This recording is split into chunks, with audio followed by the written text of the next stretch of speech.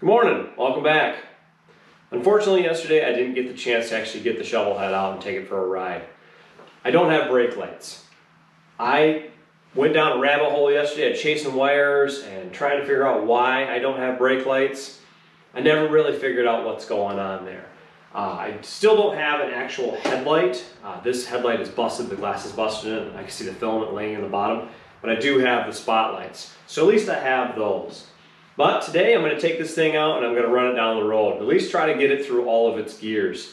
Now it's cold today. Yesterday we hit almost 60 degrees, sun was shining, and man, it was beautiful. I have to say that it was nice being outside yesterday. Today there's a nice cold breeze. The current temperature is supposed to be 40. Actual temperature says it's like 30. So unfortunately that's a little cold. So I'm going to wear my heavy duty jacket today. I've got a few layers on underneath and I don't suspect I'll be going too far. Again, my goal is to get a baseline here. I want to take this bike down the road, I want to shift it through its gears, and I want to see that it actually shifts. It should, I believe it should. I know it runs pretty well. I know the carburetor is going to need to be cleaned, but that's something I can address in the future. Right now, I feel the carburetor is good enough to actually run properly. So I'm going to get this thing out and we're going to get it on the road. So we'll see you guys in a minute here. Well guys, moment of truth here. Let's see if this thing will start and we'll see if we can take her down the road. Good sign. Clutch will engage all the way. Oop.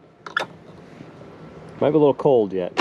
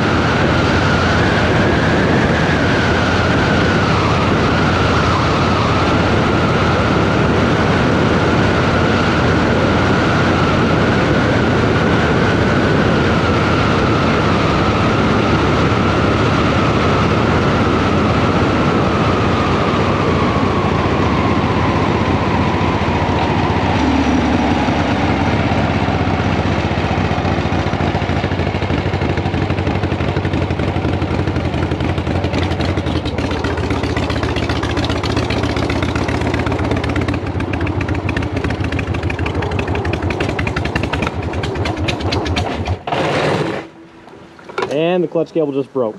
I knew that was happening. I knew that was coming pretty soon. That thing just snapped right off in there.